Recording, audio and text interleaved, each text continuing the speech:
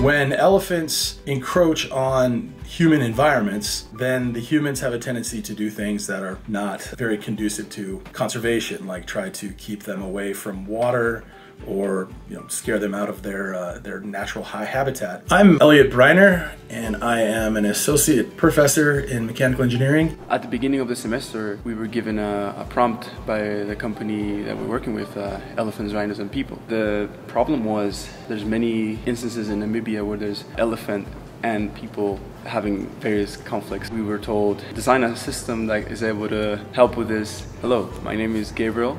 I am part of the Jumbo Shoe project. We found that elephants communicate through seismic signals, and what that means is that they're stomping in the ground. They're able to hear that through long distances, and that's how they tell if there's a predator in the area or if it's something that's dangerous.